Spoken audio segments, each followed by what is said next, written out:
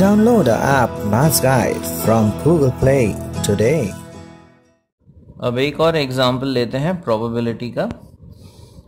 In an examination, 30% of the students failed in subject 1, 20% students failed in subject 2, and 10% students failed in both subject 1 and subject 2. A student is selected at random. What is the probability that the student has failed in subject 1 if it is known that he has failed in subject 2? Second case है he has failed in at least one subject, और last case है he has failed in exactly one subject. अब suppose event A define करते हैं that the student has failed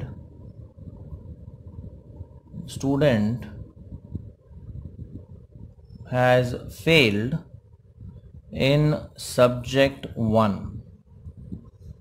and event B define करते हैं student has failed in subject 2. अब subject 1 में fail होने के चांसेस 30% दिए हैं, यानी प्रोबेबिलिटी ऑफ ए जो है वो है 30%. अब 30% को हम लिख सकते हैं as 3/100. Probability of B is given as 20%. अब 20% is 20/100 and failed in both is 10%, यानी probability of A intersection B is 10%, that is 10/100. तो ये values दी हुई हैं. अब सबसे पहले पूछा गया है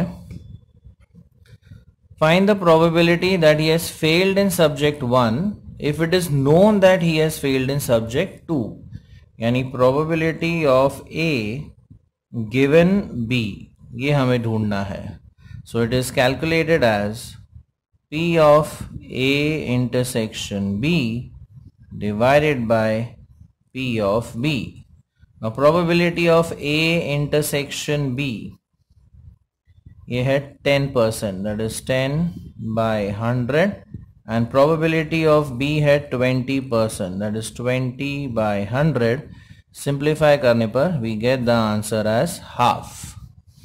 अब सेकेंड केस पूछा गया है यहाँ पर he has failed in at least one subject. at least one यानी यूनियन इंडिकेट करता है, यानी A या B या both. so A union B is equal to, by addition theorem, it is P of A plus P of B minus P of A intersection B. अब probability of A है 30/100, B की probability है 20/100 and intersection है 10/100. तो ये हो जाता है 30 plus 20, 50 minus 10, that is 40/100, which is equal to 2/5.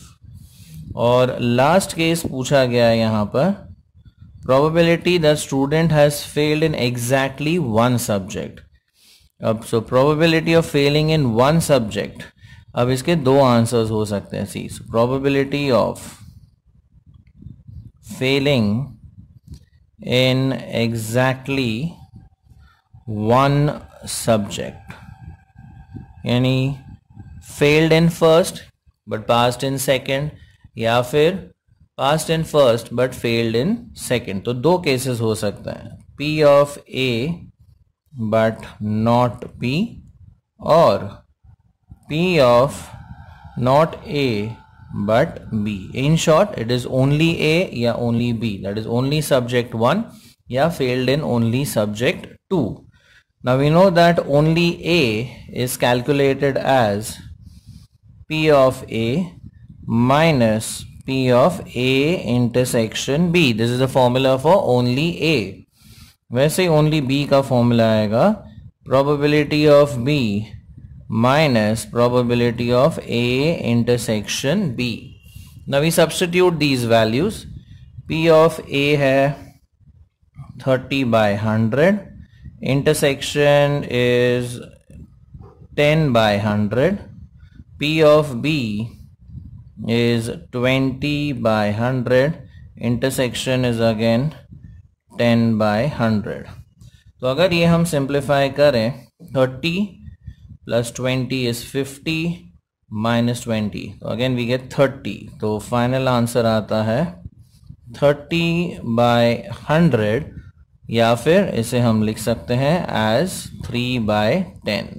So remember, failing in exactly one subject यानी failed in only first subject या failed in only second subject, that is P of only A या probability of only B.